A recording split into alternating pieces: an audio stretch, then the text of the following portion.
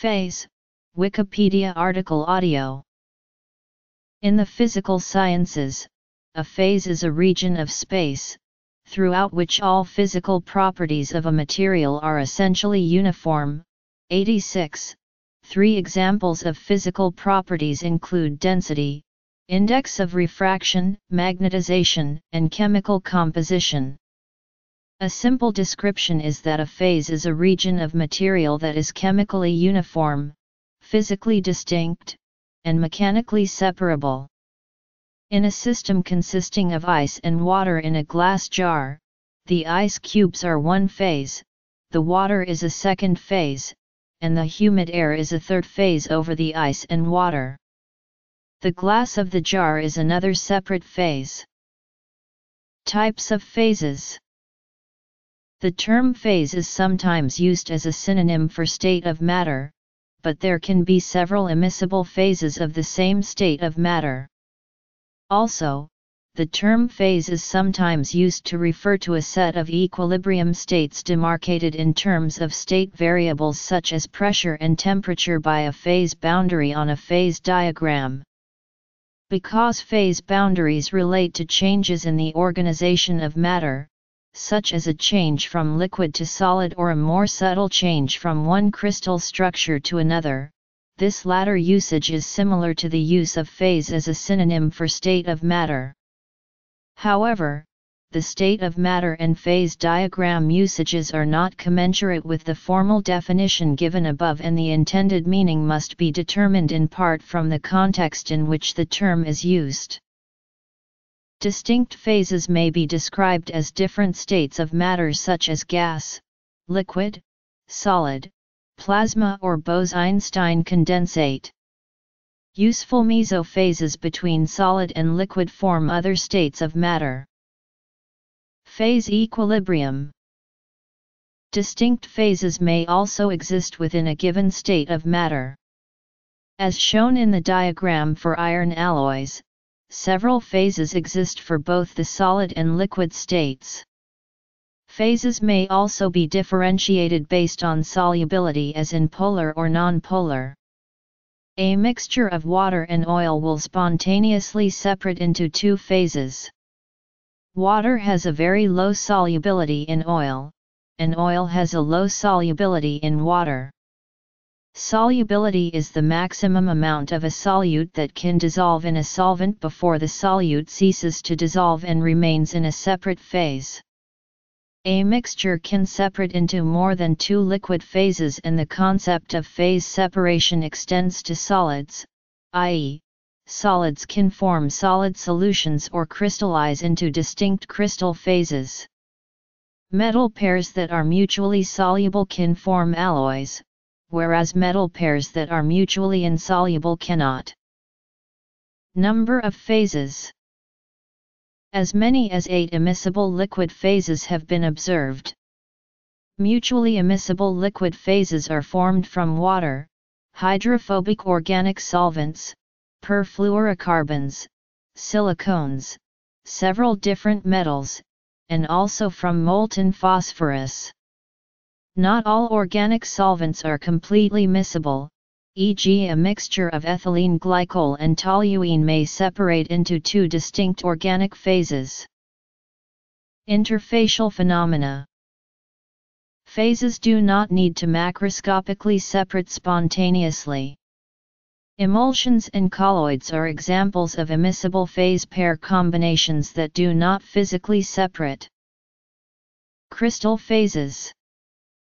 Left to equilibration, many compositions will form a uniform single phase, but depending on the temperature and pressure, even a single substance may separate into two or more distinct phases. Within each phase, the properties are uniform, but between the two phases properties differ. Phase transitions. Water in a closed jar with an air space over it forms a two-phase system. Most of the water is in the liquid phase, where it is held by the mutual attraction of water molecules. Even at equilibrium, molecules are constantly in motion and, once in a while, a molecule in the liquid phase gains enough kinetic energy to break away from the liquid phase and enter the gas phase. Likewise, every once in a while a vapor molecule collides with the liquid surface and condenses into the liquid. At equilibrium, evaporation and condensation processes exactly balance and there is no net change in the volume of either phase. At room temperature and pressure, the water jar reaches equilibrium when the air over the water has a humidity of about 3%. This percentage increases as the temperature goes up. At 100 degrees Celsius and atmospheric pressure, equilibrium is not reached until the air is 100% water. If the liquid is heated a little over 100 degrees Celsius, the transition from liquid to gas will occur not only at the surface, but throughout the liquid volume.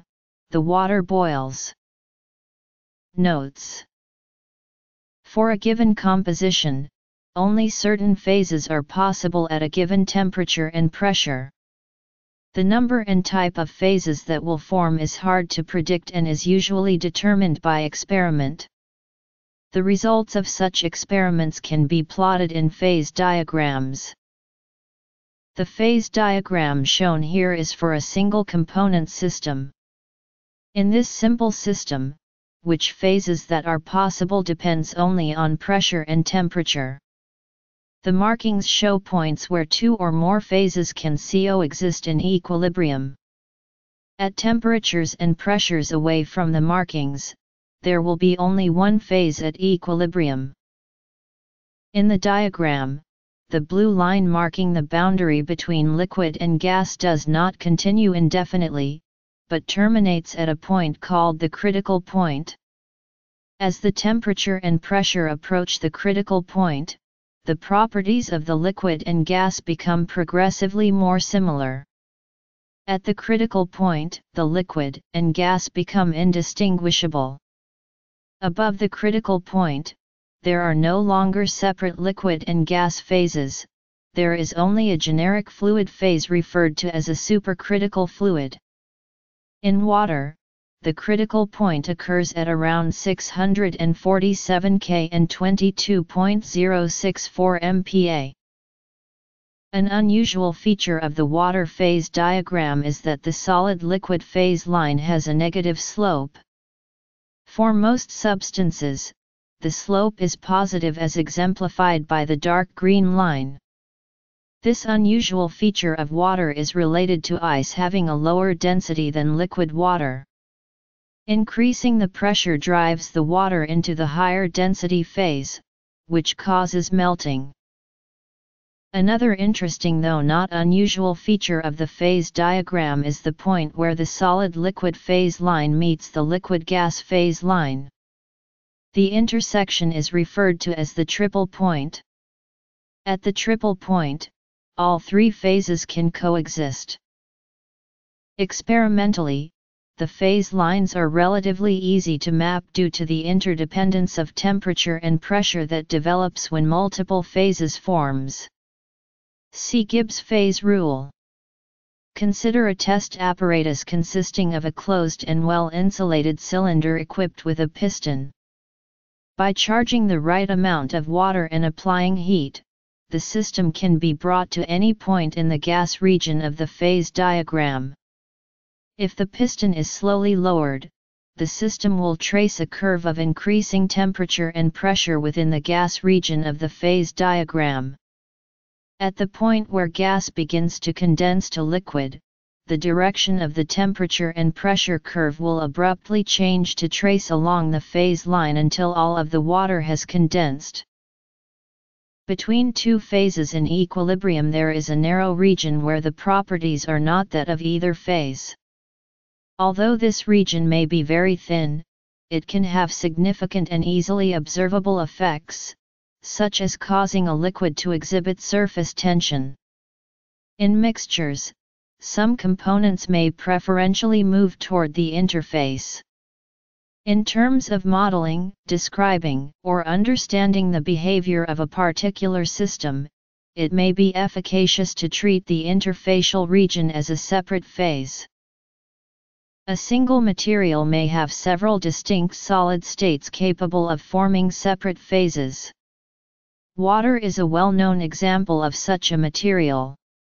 For example, water ice is ordinarily found in the hexagonal form ice IH, but can also exist as the cubic ice IC, the rhombohedral ice II, and many other forms.